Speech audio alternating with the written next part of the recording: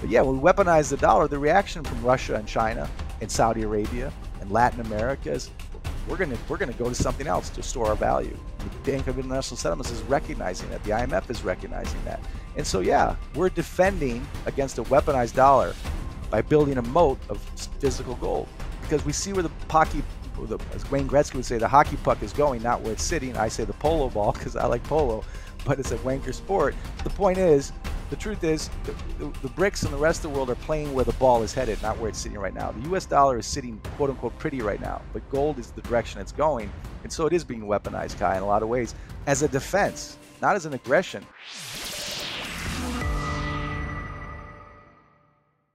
Hello and welcome back to Soar Financially, where we discuss the macro to understand the micro.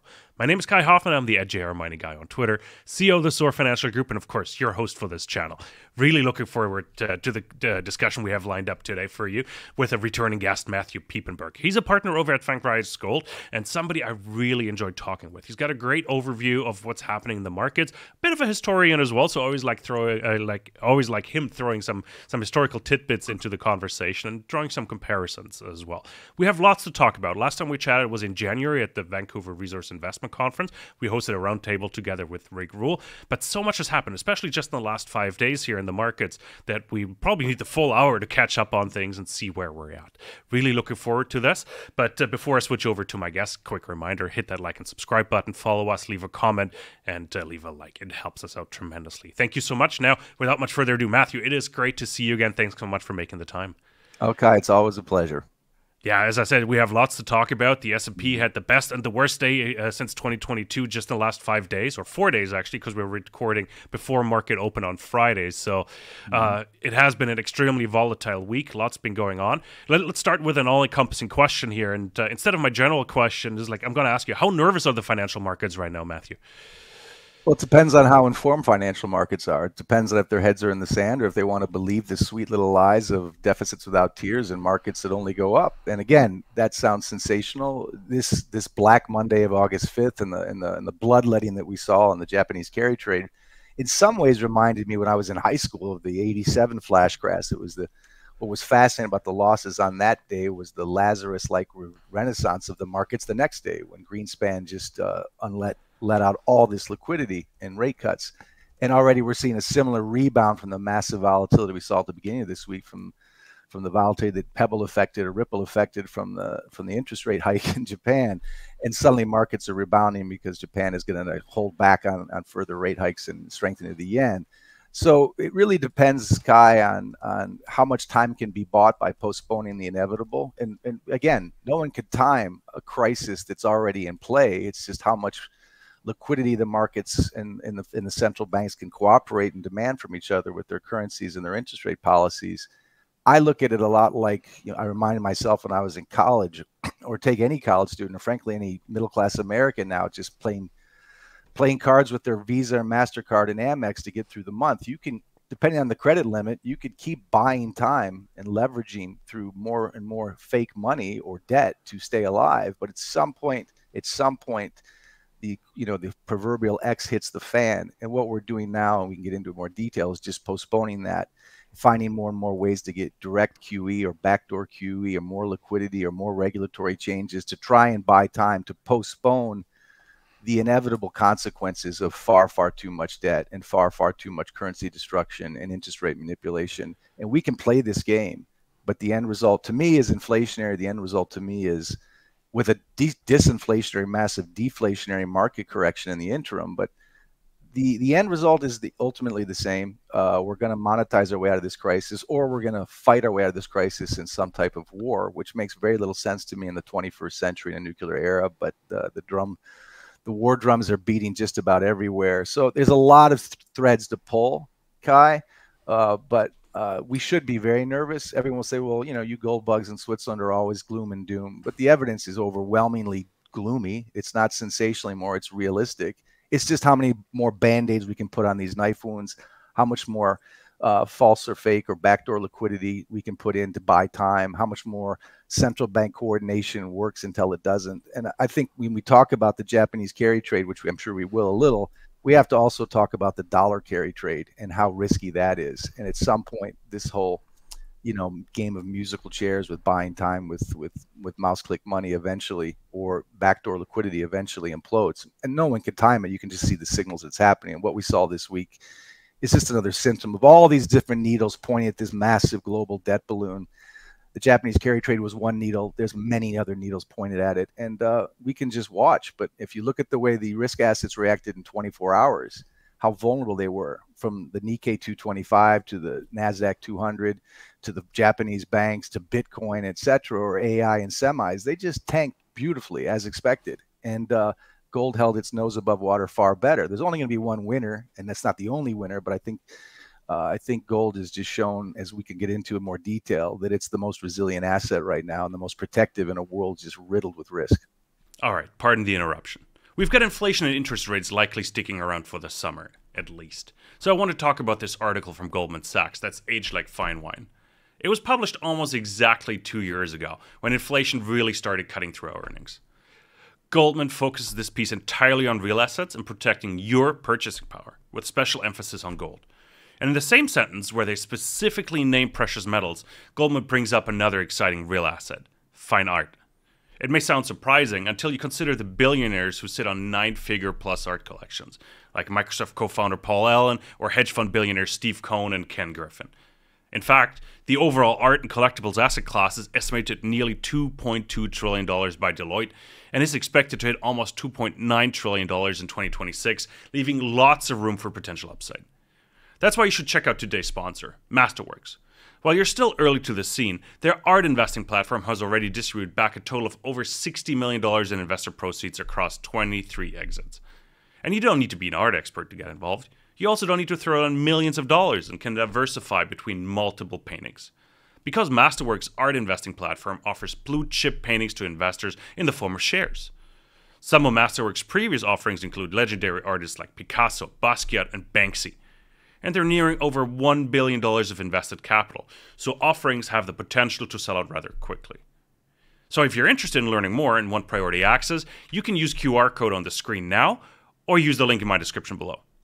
Past sales and previous offering demand are not indicative of future results, and all investing, of course, involves risk. See important Regulation A disclosures at masterworks.com/CD. Now, let's get on with the interview.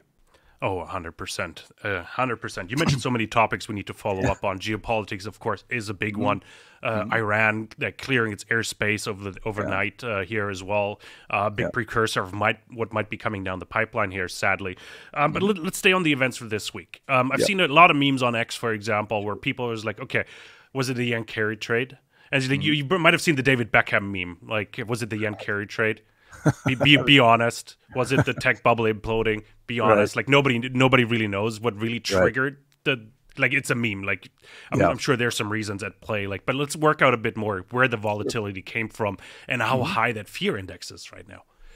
Yeah, no, it's fascinating. I mean, look, in 30 seconds, this carry trade story. Well, Japan and the yen have been a global prop desk for liquidity via rate and currency arbitrage. And the simple fact is, with Japan having massive deflation rather than inflation, their rates were pretty much 0 to nothing. And so anyone in the shadow banking system, the hedge fund system, could borrow yen, convert it to dollars, and buy tech, and then add on 3 or 4 turns of leverage.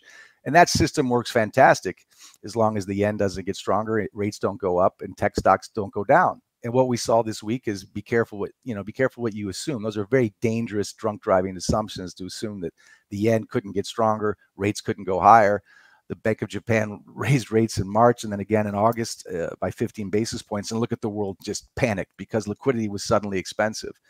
And so again, that string side of disasters in 24 hours was just a symptom of how fragile these markets are. I think what's most overlooked, though, isn't the Japanese carry trade or how the world needed a cheap yen and a low rate yen to survive and provide liquidity, because everything is about liquidity. The far more dangerous carry trade that very few people are talking about is the US dollar carry trade. If the US dollar gets too strong, you've got 57 trillion net international investment positions in other countries or other nations outside the US dollar who have US dollar assets and 13 trillion in bonds. If the US dollar becomes too strong, that's dangerous. But far more importantly, in the banking system, in the euro dollar system, that's all the banks outside of the US that are transacting in US dollars and who are buying derivatives and need collateral. If the US dollar becomes too strong, not looking at JP Morgan or Goldman Sachs or Citibank, who can go direct to the Fed and get cheap US treasuries for collateral, but these outside of the US dollar, US zip code, those banks like UBS or the revived Credit Suisse or HBSC or anything, or Deutsche Bank or Dresdner Bank, if they want to get treasuries as collateral, T-bills as collateral, they have to go into the open market. If the dollar is too strong, those Eurodollar banks have to either tighten their balance sheets or eventually default on their loans. And then we have a banking crisis far bigger than 2008 that starts on the other side of the Atlantic, not in Wall Street. The point is, weak yen, weak dollar, strong yen, strong dollar, these things have massive ripple effects that these grotesquely, as Jeremy Grant would say, shockingly overvalued markets simply can't stomach. So it's just a question of what's the next needle going to be. Last week it was the yen getting too strong. If the dollar gets too strong, then we have a dollar carry trade crisis in the euro dollar markets and the derivative markets and in the NIP and net international investment positions. So it's a bug looking for a windshield, these risk assets. That, again, I'm a gold guy, but I used to run a hedge fund during the dot-com bubble. I've seen bubbles. I saw the GFC bubble. Not all of it was obvious, but it was pretty freaking obvious. And what I'm seeing today is far more obvious. And we just need a mean reversion, or we can prevent a mean reversion by monetizing the markets, nationalizing them with fake liquidity, and killing the currency. It's one or the other or both. So we've seen just how fragile things are, what it takes, a little overnight event, and you wake up the next morning and the VIX is spiking beyond all measures. I think what's really important right now when you're looking at the markets, and again, not a gold bug guy, look at Jeremy Grantham, certainly understands risk assets. Look at Warren Buffett, he understands stocks. He went $200 billion to cash before this happened. He took 50% off his Apple position.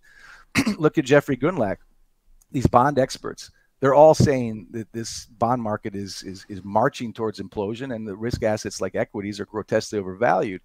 But I think the bigger thing that scares me now, unlike even the great financial crisis of 2008, which I remember intimately trading, the risk levels are far worse today than they were in 2008. The VIX spikes are higher than they were in 2008.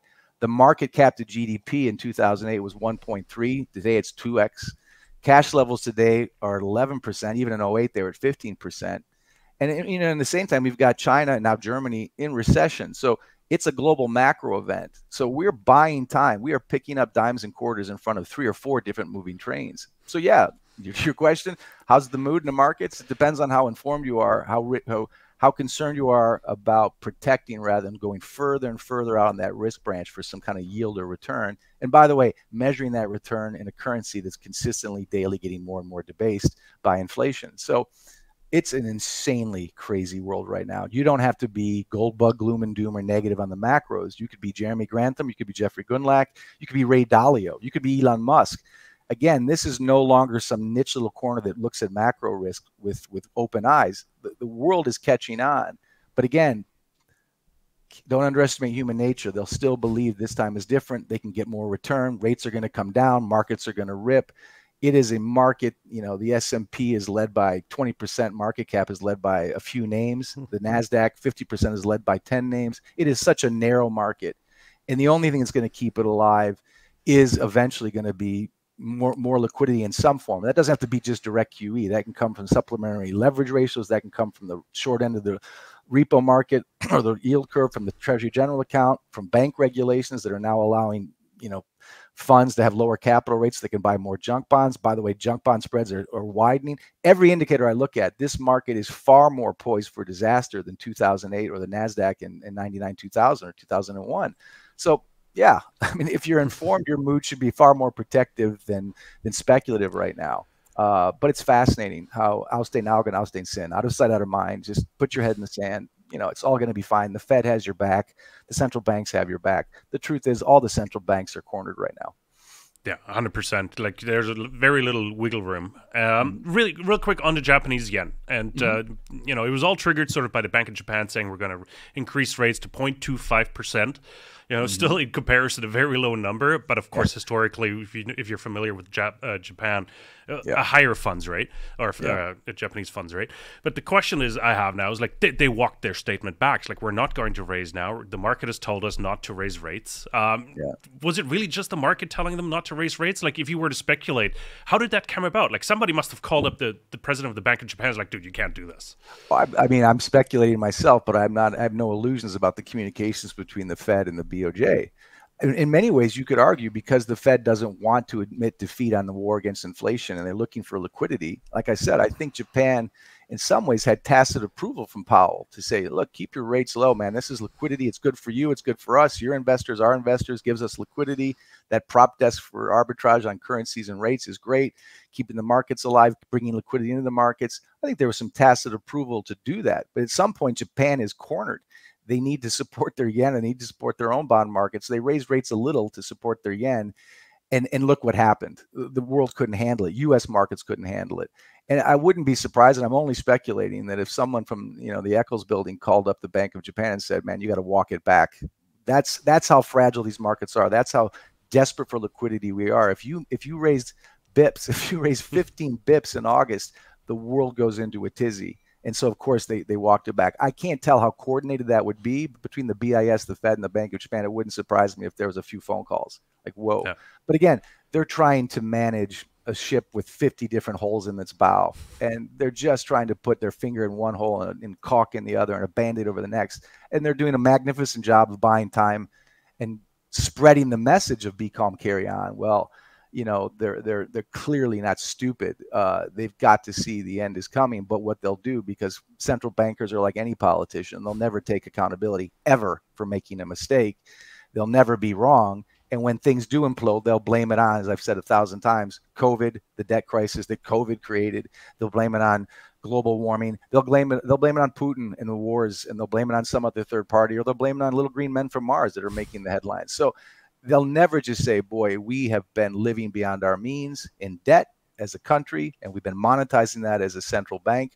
And we're going to pay the piper, but we're going to blame it on something else. And in the meantime, we'll keep churning and churning liquidity in some form, whether it's direct QE or some other form. And in some ways, the Japanese carry trade was an indirect form of QE. It was a form of liquidity, particularly for the U.S. markets and for Japanese and Western investors, because the Japanese net international investment position is positive. Their piggy bank is in the U.S. markets in tech.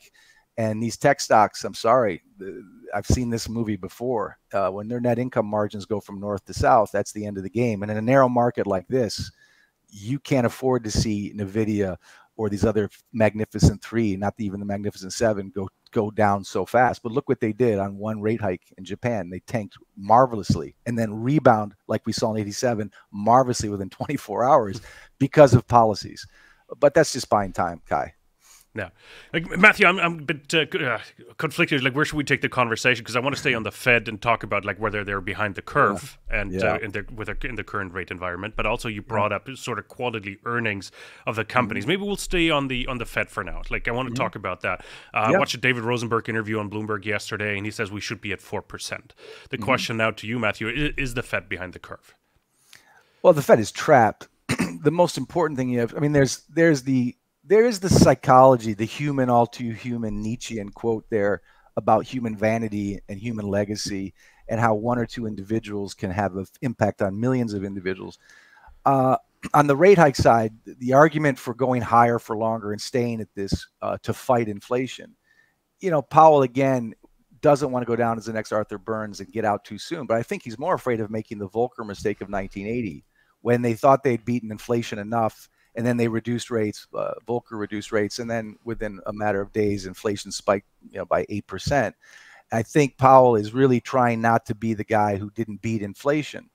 But at the same time, you said I'd like to use history as an example. Powell's war on inflation, by the way, will end up being inflationary, because if he keeps rates higher for longer, the interest expense on our debt goes from 1.6 to 1.7 trillion annually. We don't have the GDP and tax receipts to pay for that. So we'll actually have to use QE or some form of direct liquidity to monetize our own interest expense. That's the fiscal dominance argument that Lou Groman and the St. Louis Fed have made very clear. But I think he reminds me a lot of Napoleon. Napoleon, not at Waterloo, but Napoleon when he marched into Russia after the Battle of Borodino and defeated the Tsar's army and then marched into Moscow, and Moscow was in flames.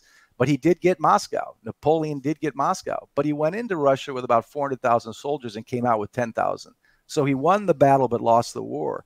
And I think it's very similar with Powell trying to beat inflation. It's going to be his Moscow moment, his great victory and massive loss. Because to beat inflation, he has to basically kill demand and create a recession. That's very disinflationary. That's on the back of the citizen soldiers of the U.S. because he's killing the middle class. Bankruptcies are, all-time highs in the last 4 years, 35% rise over year. So he's killing the middle class. He's killing demand to fight inflation. So he may, quote unquote, get close to 2%. He won't stay there. Like, Napoleon got to Moscow, but he won't stay there. He'll march back and the bloodletting will be immense. So his victory is very Pyrrhic. So Powell could raise rates to avoid an Arthur Burns moment or a Volcker mistake, but he'll crush everything in the meantime.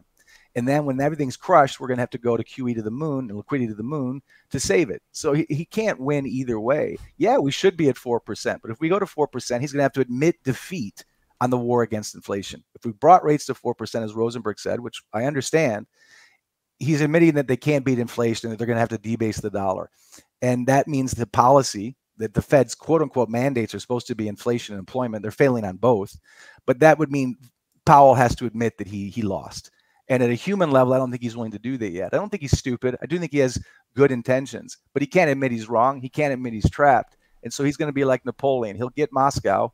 Maybe he'll bring inflation down, but he won't defeat it. And he doesn't want to admit that he's trapped. And we're going to have to at some point, because I think all the inflation arguments aside, the interest expense on Uncle Sam's bar tab, his debt, is unpayable. And so we have to reduce rates to pay for our own interest expense. It's our biggest budget outlay right now. And I can't predict when, because now we're predicting what Powell's going to do. He's looking more and more nervous at every FOMC meeting. He's looking more and more constrained to try and come up with the right magical words. When, the market's priced in, when we met in Vancouver, they were talking about 6 rate hikes this year. I said, I don't see 6 rate hikes. I see the markets going up just on the promise of rate cuts. I see the markets getting super galvanic and excited like greedy little kids about the idea of more candy, more chocolate. But it didn't happen and it hasn't happened yet. Will it happen in September? The truth is, I don't know, because I don't know what Powell's going to do. What's his psychology? He has to at some point. Is he waiting for something to happen? I mean, Thomas Hernig, who was another Fed official, one of the very few who I actually respect, who's actually very honest. Thomas Hernig was very, very much against Powell and Bernanke when he was there. He was one of the few FOMC members who kept throwing out a veto, because Thomas Hernig was taught when he came into the FOMC. I think it was the Kansas City Fed when he became president there. His mentor said, when you make policies, make them for the long term. Let the short term figure itself out. But what Bernanke and Yellen, et cetera, and Powell have done is the exact opposite. They do everything for the short term. Long term, be damned. Because every dip is a crisis. Every market crisis is an opportunity for the Fed to create more liquidity. That's but short term prosperity. It's going to bring permanent ruin. And I think Hernig is right that, we are just one banking crisis away from more direct QE. And everything, we remember 2008, we just saw what happened in August this month in Japan. Usually the behind the scenes of every disaster is a banker with his head down trying to avoid the press. And that includes commercial banks and central banks. But, Thomas Hernig said he's very, very afraid of the banking system in America. And this kind of drifts into central banking to commercial banking. And he's a former bank regulator, FDIC guy, before he was a Fed president. He understands banking risk. So the banking system probably has a score of 3 on a scale from 1 to 10. It's got $600 billion in unrealized losses in their government securities and trillions in other losses due to higher rates, which need repricing. The major example of that is commercial real estate. Those are non-performing loans. So they say, and Hernig understands banks. He's more honest. He's much more honest and direct than Powell.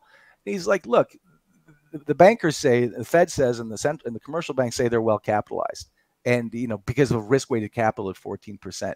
Hernig is saying that's just a lie. It's just a lie, because the real measure is capital to total assets, which for the big banks now is about 7%. So if there's a 4% correction, those big banks face real default risk. That's not an exaggeration, again, from a gold bug in Zurich. That's Thomas Hernig, president of the Kansas City Fed, former bank expert, saying these banks are fragile. So again, it's all about liquidity. It's all about leverage. It's all about being over their skis in debt and unprepared. So if, to your original question, to Rosenberg's point, we bring rates down to 4%, we're going to need to pay our debts. But that doesn't erase all the other problems. But yes, we're going to need to avoid defaults on CRE. We're going to need to avoid defaults at the bond and corporate level. There are $740 billion worth of bonds that need to be repriced this year at higher for longer. There's 1.2 million bonds that need repriced next year at, you know, higher for longer. If we don't bring rates down, we're gonna engineer not just a recession, but a potential major financial crisis and banking crisis. So the Fed is absolutely trapped. They can buy time. They can manipulate rates, give some short-term tailwinds to equities. We'll see. I'd be very curious to see, because the markets have priced in these rate cuts for so long that when they actually come, I wonder how much juice they're going to get out of it. But when the party's over and the rate hikes are done, we still face too much debt. We still have too many zombie corporations. We still have too many, too wide of spreads in the junk bond markets. I don't see an easy long-term solution. But to Hernig's point, the Fed is only short-term thinking. And this is Hemingway's famous quote, you know, you can buy temporary prosperity, but you're going to have permanent ruin through the debasement of the currency, inflation, and war. And what we're seeing all around us, either literally, directly, proxy, or indirect, is war and inflation. And a rate cut's not going to stop that now. It's not going to stop this ball moving. It can't stop the $35 trillion in public debt, or government debt in the U.S. It can't stop the 120% deficit to GDP. It can't stop the fact that we have a 6% deficit to GDP ratio. It can't stop the fact that it took us 220 years in America to get to 11 trillion debt. It took us only 4 years to get to another 11 trillion in debt in the last 4 years. It simply can't stop the fact that we have 210 trillion in liabilities, 109 trillion in assets. We are a banana republic balance sheet, and we're the home of the world reserve currency. So whatever we do, and 4% would certainly be easier than 6% or 5.75%. But whatever we do, we can't get around the reality of our debt. We've tried to come up with backdoor QE through all kinds of tricks, with the TGA account, with the reverse repo markets, with BTFP, even with Fannie Mae or Freddie Mac trying to give more, you know, leverage opportunities. Even the BIS come up with more leverage opportunities.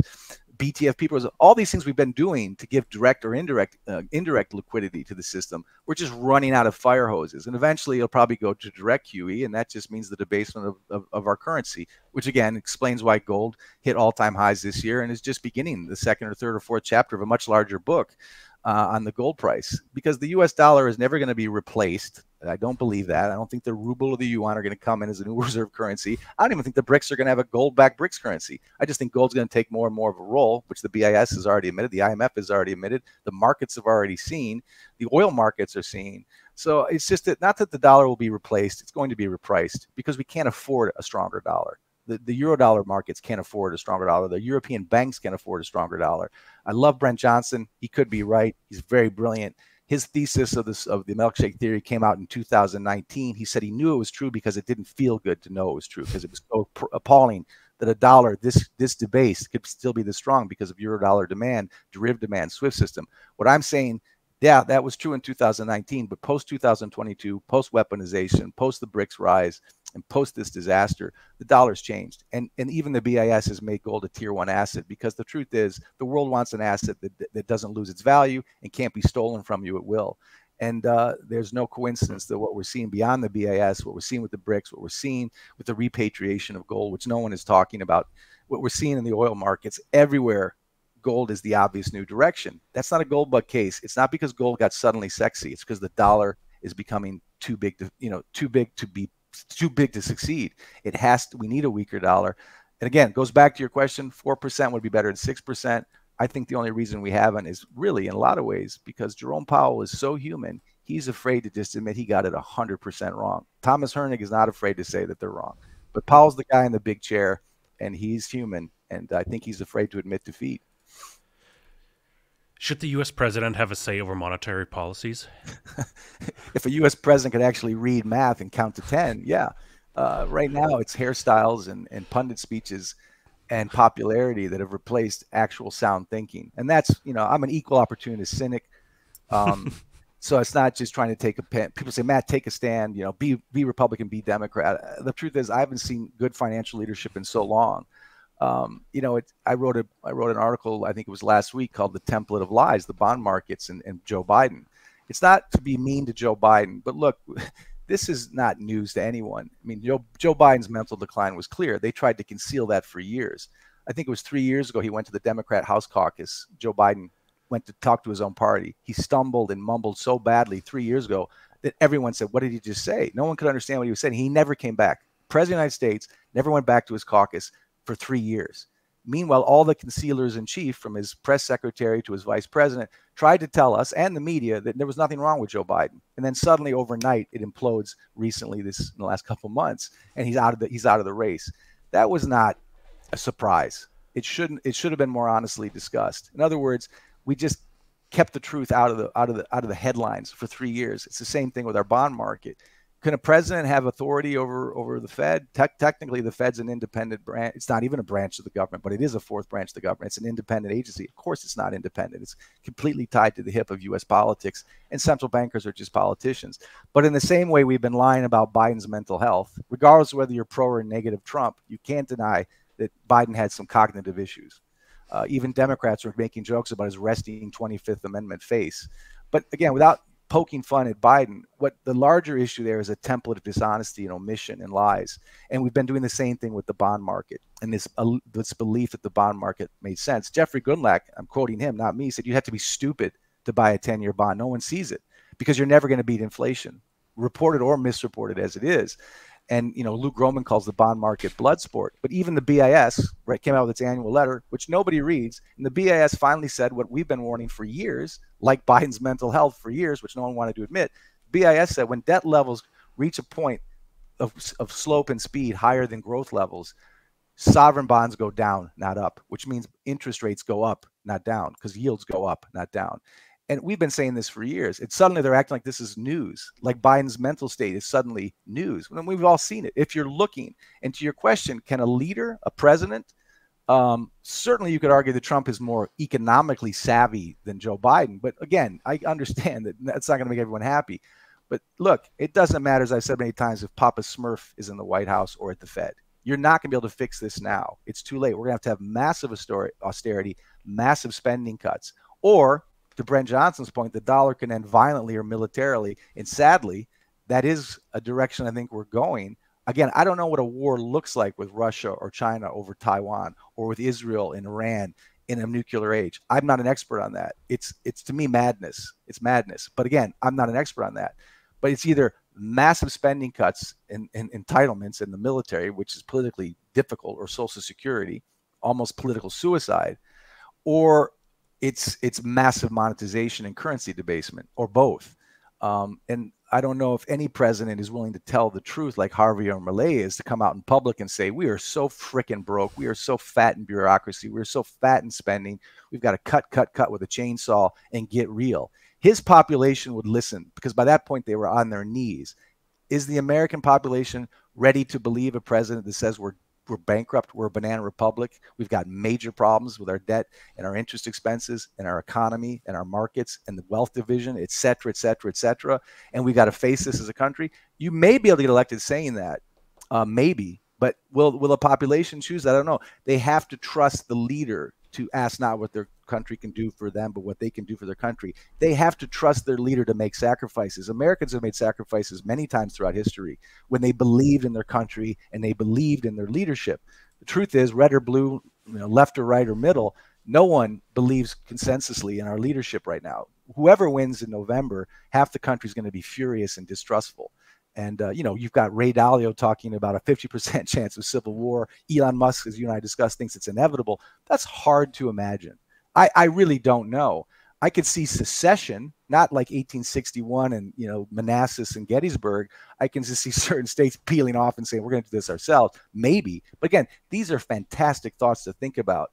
And as an American who lives overseas, half my life in one country, half my life in another continent, it can be easier to be objective, as you know, but it can also be impossible to predict. But I can say this, I've never seen my country, the U.S., more divided, more polarized, more broke, and more poorly misled, whether it's in the State Department, the Fed, or the White House. It is an unrecognizable country to me, in massive decline. And I think that's pretty obvious to the world. And then we can go into Germany, we can go into Frankfurt, we can go into Liverpool. There's things happening all around, and in France too. So it's a weird time, Kai. Let's just be honest. But it's not surprising to me that it's really driven by debt. This is kind of the template, of a falling empire. You get this period of debt, then decadence, whether it's celebrity chefs or transgender bathrooms, then you get social unrest, then you get centralization and war. And sadly, we're seeing all of that right now. Is there a way to break out that death? Let's call it the death spiral. Is there a way? Like, is there a way for everybody to sit down, sing Kumbaya together again? Is there a way? Like, without getting too ideological, obviously, but is there a way? Do you see a solution? Is there even one? Or do we really need, wipe the slate clean, meaning we need a war, we need something to happen, something drastic to happen to start from zero? Well, I mean, this is a lot of people are talking about right now. There's going to be there's 3 or 4 different options. There could be a kumbaya. We got a great leader who's speaking honest to us. We all, generally as a country, believe in him. We're willing to make sacrifices. We're going to tighten our belt. We're going to go through years and years of austerity. We're going to cut some spending. We're going to cut some programs. We're going to cut our military. That's pretty unlikely to me. The other possibility is some type of Plaza Accord or Bretton Woods 2.0, where countries come together and they reset the chairs on the deck of the Titanic and try to come up with I'm not going to say a debt jubilee or debt forgiveness, but a restructuring. Probably more likely is a revaluation of gold, because that would solve some problems. It doesn't mean a gold-backed currency, but a revaluation of a new net settlement currency or a new net settlement asset, which is already happening. Or we could have war. And then blame everything on the war. We all suffer collectively in the war. Wars can be short-term, very stimulative on markets and the economy, because war economies are great. But Willow Run Airport in Michigan in the 1940s making B-24 bombers is very different than 2024 in a hot war with a major nuclear power. I don't see how that works. But it's either massive austerity, some type of global reset, which would require the BRICS to cooperate with the G7, which is not happening, in my opinion, or war. And already the IMF is telegraphing, central bank digital currency. They use the COVID hysteria to kind of plant that seed that because COVID was as bad as World War II, which of course it was not. That's insulting to anyone in Europe or anyone in America who has relatives who fought in that war. It's an insulting comparison. They were already telegraphing that COVID would require a new CBDC, which would have to be backed by a real asset to give it credibility, which would be gold. So that works for gold, but I don't like central bank digital currencies. But it is some type of reset blamed on something other than the fact that the bathroom mirrors of our politicians and central bankers put us in this place. They created social unrest. They created wealth inequality. They created inflationary asset bubbles. They created this disaster. But they're going to have a war to blame on, or COVID to blame it on, do some type of reset, which will probably be backed by a real asset like gold. I just see that. Or worse, Kai, we have war. So it's austerity, reset, or war, or some combination of the three. And again, that sounds madness to me, because I really, as in Germany, or I know in France, you go to any little village, the cemeteries are riddled with names of young people. And those were 1914, 1939 wars, which were appalling. Tens and tens of millions, generations missing. But in a nuclear era, I don't know how we use war as a solution. I don't think a military solution makes any sense, but that's my bias.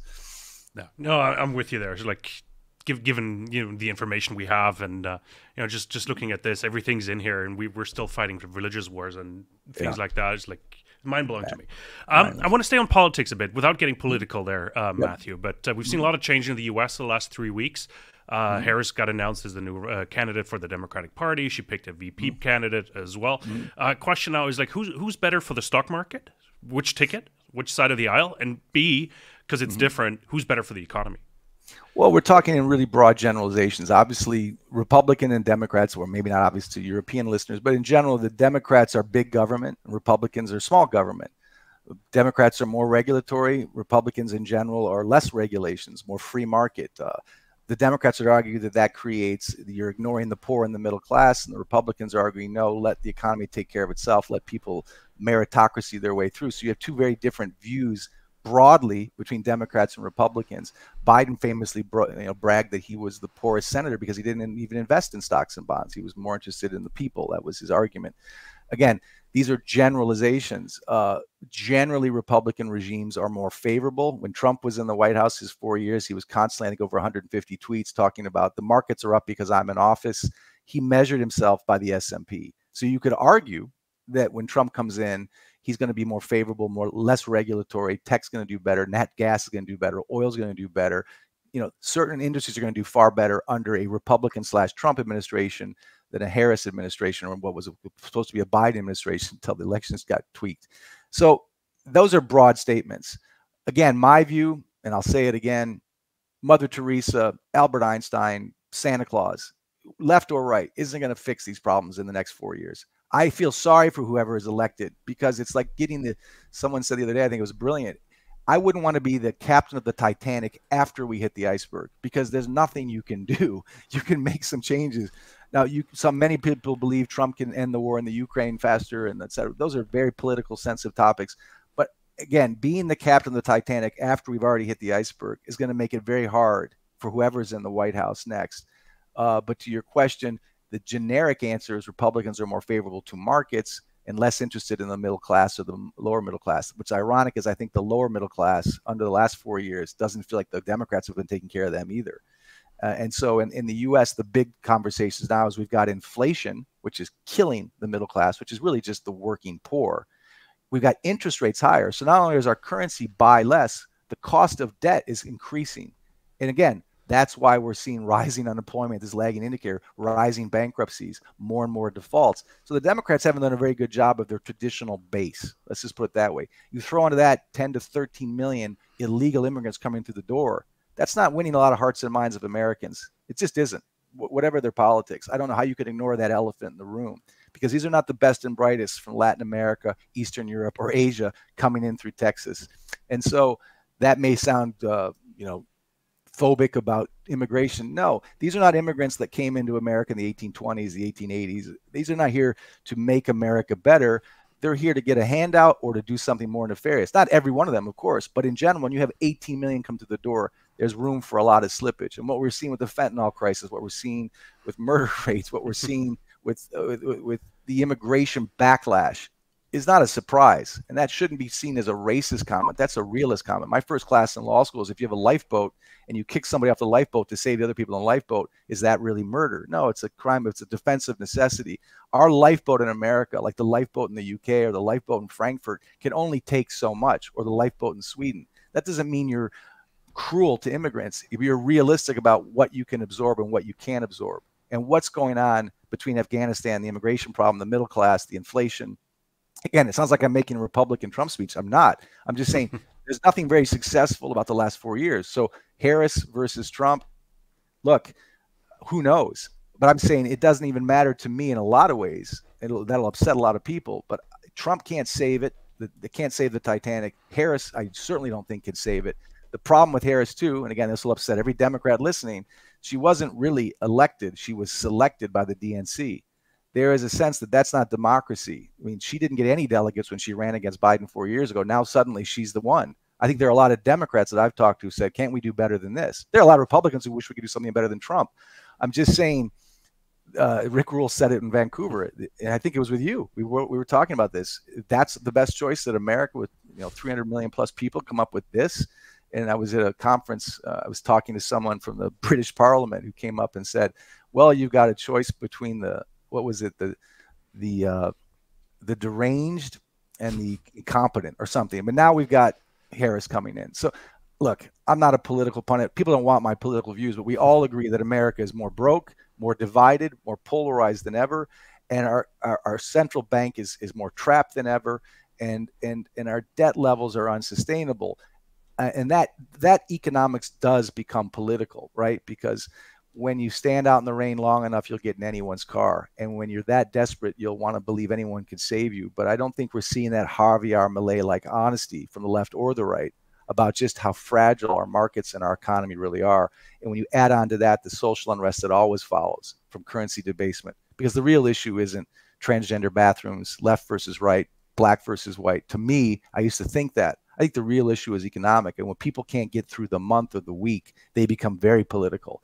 And they'll believe just about anyone who tells them what they want to hear, or blame anyone they think they can blame, when the real problem, honestly, is our economy. It's the economy, stupid. And that the fact is that people are really, really struggling. I listen to a lot of stuff from Luke Gromen. I think he's brilliant. He's from Ohio. I'm from Michigan.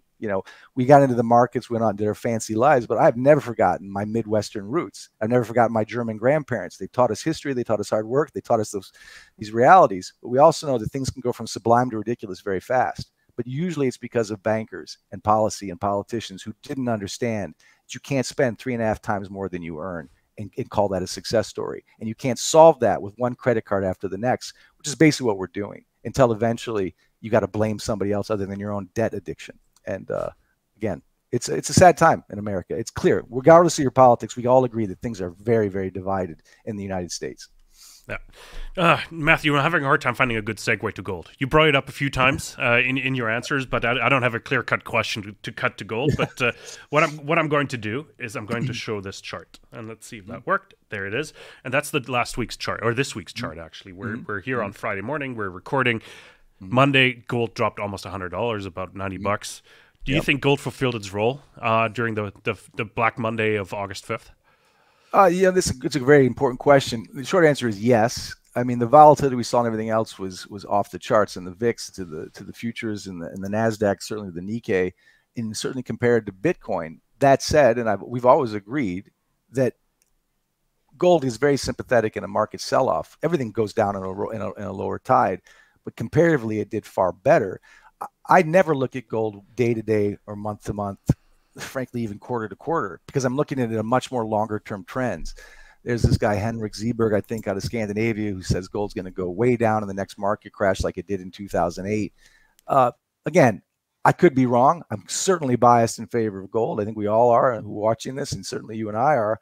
But let's play the lawyer here and look at both cases. You could argue on the negative case that gold is just another asset class that tanks when the tide goes out and it's sympathetic to the markets. But even if that were true, even if you take the 08 template, it rebounded much faster than everything else. Gold, as we all know, can be used when you need to make a margin, or you need to pay for the losses in your bad investments. You sell off your good investments. That may sound like an apology for gold, but more importantly, I think 2024 is very, very different than 2008. And we can get into all the kind of technical charts, and we can get into all the comps historically, but let's keep it, I think, relatively simple, because the simple stupid is so simple right now. And these are things that aren't making the headlines, but are absolutely massive in favor of where gold's longer term direction is going. And I think one of the most obvious is just the Bank of International Settlements. Not my favorite place to be, not my favorite people. If we did a show just on what the BAS does, it would make people very nervous. And they're immune from prosecution, immune from taxation. They live very well doing a lot of bad things. But even the BAS, they're politics. They're political, and they know what they see. They're right on the wall with the U.S. dollar. And just last year, which very few people understood, the BIS made gold a tier 1 asset. The only other tier 1 asset in the BIS is the U.S. Treasury. Why did that happen? It's not a coincidence, because the BIS knows what the BRICS know, that no one wants to use the dollar anymore, the U.S. Treasury, as a reserve asset. It's a liquidity asset. But to save and store value, gold has just been elevated to a tier 1 asset. Okay, that's a very important headline in and of itself for the longer term direction of gold, not the chart that happened in the week of August 5th. The other obvious thing is Eastern central banks. Again, since 2014, no one's been noticing. Eastern central banks in general have been net selling U.S. Treasuries and net buying gold at historical records. Again, why? Why are they dumping U.S. Treasuries and buying gold and then increasing that since 2022 when we weaponized the dollar and took the FX reserves away from a major power like Russia, which is in bed with China and selling oil back and forth to each other in yuan? Why is that happening? It's not a coincidence that the world and the central banks, watch what they do, not what the pundits say, are dumping treasuries and stacking gold. You've got 30 nations in the last year and a half who've been repatriating gold out of the COMEX and the LBMA banks. Why? Because it's a tier 1 asset. They don't want it in London or New York on those exchanges. They want it at home. Why? Because gold is becoming far more important as a net settlement trade asset. And so you've also got the COMEX and the LBMA banks seeing massive outflows of physical delivery, because people don't want to play the churn and extend game. They want their physical assets. You've got 45 nations trading outside the U.S. dollar. That's not going to change the FX power of the U.S. dollar overnight, but it's a clear and obvious trend away from the U.S. dollar. You've got the oil trade trading more and more outside of the petrodollar. Again, Saudi Arabia, the UAE, they're pegged to the dollar. They don't want to see the dollar die, but they are moving away from the dollar. The UAE and Saudi just joined the BRICS, and they're making deals with other countries to sell outside of the petrodollar. It has a massive impact on the U.S. dollar. No one is really talking about that. The rise of the Shanghai exchange is now the third largest exchange behind the COMEX and the LBMA banks. And even the IMF, and along with the BIS, are already again talking about using gold to back the new central bank digital currency that they're going to try and unleash when things really hit the fan. These massive movements have showing, again, to Brent Johnson, I agree, the dollar will be the last to fall. I don't see it going to 150. And it will fall violently and militarily, but that's already happening, because the milkshake theory came out in 2019. I think my theory came out 2022. Things are changing. Watch what the world is doing, not what they're saying. Again, I've used this analogy militarily. if the Army of Northern Virginia is crossing the Potomac on their way to Gettysburg, and you're there and you're witnessing it, that army is coming not to discuss politics, not to have tea and crumpets. They're coming to go to war. So you have to react to that movement of that army coming across. Well, look at the world is doing. Look what the BRICS are doing. Look what the BIS is saying. Look what the IMF is saying. Look what the petrodollar is doing.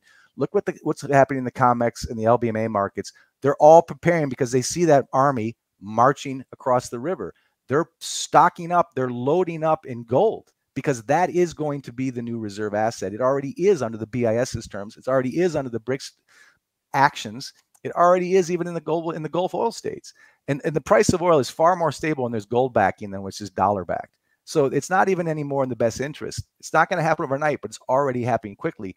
These are the longer term trends, Kai. They're so obvious and not gold bug sensational that aren't being discussed by the Fed naturally, or by Goldman Sachs or JP Morgan or even Credit Suisse, because we can get into that. There's a vested interest in not seeing gold rise. But again, get away from the daily charts. This is not an apology for gold's down moves. Of course, it doesn't move in a straight line, but look at the historical charts. Look at the longer term trend. Gold can go sideways for years and then rip north. And to Rick Rule's point, it will reward extravagantly, infrequently, but extravagantly. But look at history more than daily charts. If you're an investor looking at 5 or 10 years instead of 5 or 10 minutes in a tweet, gold is very obvious. If you're a trader or speculator, God bless you. I respect that. I was a trader and speculator. It makes money. If you know how to do it well, God bless you.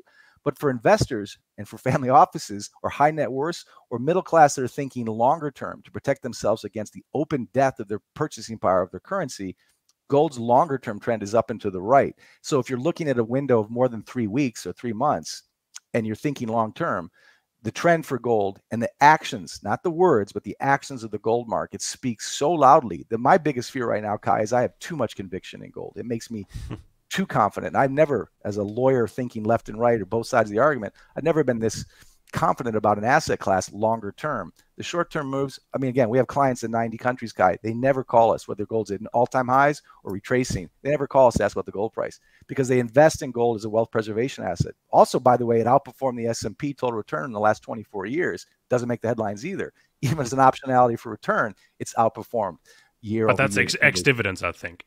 Yeah, well, exactly. But it's still, we don't look at though as a speculative asset. We look at it as currency insurance for openly dying currency, longer term. And the world, the BIS, the IMF, the BRICS, China, Russia, Saudi Arabia, they're all looking at gold too. Don't underestimate why, and don't underestimate the implications behind that. And if you think the US dollar is immortal, you're right. It is immortal. It's not going to die. The British pound sterling didn't die.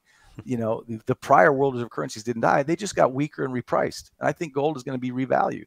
I know it is. It already is. But the daily moves, I'm not trying to be flippant or to ignore the question.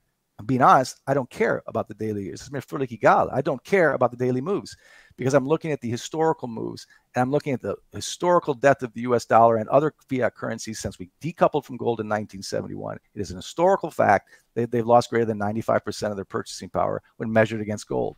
I look at gold as a reserve asset, a savings asset. I look at the US dollar as a spending asset. If I need liquidity, dollar's king. If I look at purchasing power and reserve status, gold is king. And I'd rather have a crown of gold than a crown of paper. So I save in gold and I spend in dollars or francs or euros, depending on where I am. Now, Matthew, allow me last question. Is gold being weaponized? That's an interesting question. In a way, yes, because the dollar was weaponized in the first quarter of 2022. And the reaction was by the rest of the world that's been sick of being having the dollar be the tail that wags their sovereign dogs, whether that's in China, whether that's in Russia, whether that's in India, whether that's in Venezuela, whether in any of these BRICS nations, or frankly, even Saudi Arabia. By the way, you can't call Saudi Arabia, which is your ally, a pariah state and expect them to want to keep the petrodollar going for another 50 years.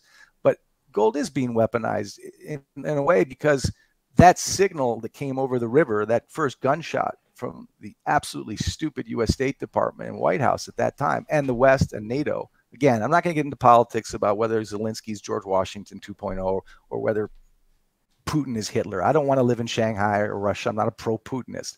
But weaponizing the world reserve currency is something John Maynard Keynes, Robert Triffin, everyone warned against, and we did it anyway. And when we weaponize the world reserve currency in 2022, of course, when you send that bullet one way, there's going to be bullets coming the other way. And the bullets coming the other way right now are hopefully for now just financial and not nuclear. But the bullets coming the other way are very simple. Okay, you're going to weaponize. You're going to be able to take an asset away at will. An asset, by the way, which is losing value because you're a debt-soaked shotgun. You're shooting. You're weaponizing this dollar. You're broke. You're taking things away from us. And you're giving us this choice to hold in U.S. Treasuries, which are losing to inflation and losing value every day. I think I'm going to use an asset that has infinite duration and finite supply. I'm going to replace that. I'm going to use that gold over something that has a finite duration and infinite supply, the U.S. Treasury. I think my gold holds its value far better than U.S. Treasury. So the world is now stacking gold. That's not an argument. That is a mathematical, empirical fact. Again, look what the world is doing. So in a way, gold is being defended. It is being used as a defense against a weaponized U.S. dollar. And as I said in 2022, when I wrote How the West Was Lost, this was the day after we weaponized the dollar. I said, this is going to end badly. I wasn't alone. Grant Williams, Jim Rickards, War College at Carlisle, Pennsylvania saw this was a dangerous tactic. We did it anyway because we have mental midgets thinking short term, to Hernick's point, instead of long term. But yeah, when we weaponize the dollar, the reaction from Russia and China and Saudi Arabia and Latin America is, we're going to go to something else to store our value. And the Bank of International Settlements is recognizing that. The IMF is recognizing that. And so, yeah, we're defending against a weaponized dollar by building a moat of physical gold, because we see where the hockey, as Wayne Gretzky would say, the hockey puck is going, not where it's sitting. I say the polo ball because I like polo, but it's a wanker sport. But the point is, the truth is, the BRICS and the rest of the world are playing where the ball is headed, not where it's sitting right now. The U.S. dollar is sitting, quote unquote, pretty right now, but gold is the direction it's going. And so it is being weaponized, Kai, in a lot of ways, as a defense, not as an aggression. But believe me, China and Russia, this is not plan B. They've been waiting for years as plan A to slowly de-dollarize and get away. And why do you think they're stacking gold at all-time records? Believe me, the World Gold Council's understanding of what China holds in gold or Russia holds in gold or what the U.S. holds in gold, because we haven't had an audit in decades, is completely inaccurate. That may sound sensational. Be very careful when the world slowly and then suddenly, like Biden's mental state, slowly then suddenly becomes obvious. Be very careful when gold, not just by the BIS or the IMF, as a reserve asset, as a tier one asset, becomes the core reserve asset. And again, it already is happening. It's not even something I'm predicting. It's happening as we speak. It's happening right now. And that's the direction of the hockey puck. That's how you play hockey. You go where it's going. I'm going to gold because that's where it's been going for years. 2022 just accelerated that pace. And again, not the end of the dollar, just a repriced dollar. It's exactly what the gold price chart looks like. It looks actually like a hockey stick. So it really works. The analogy really works well there, Matthew. Yeah. Matthew, like, I think we can agree gold is going to go higher. The question is what's going to devalue to push gold higher as well, perceivedly. So I'm curious, where we're going to end the year as well. I'm not going to ask you for a gold price prediction. That's an unfair question. But I think we can agree, like, based on what we discussed, gold is trending higher.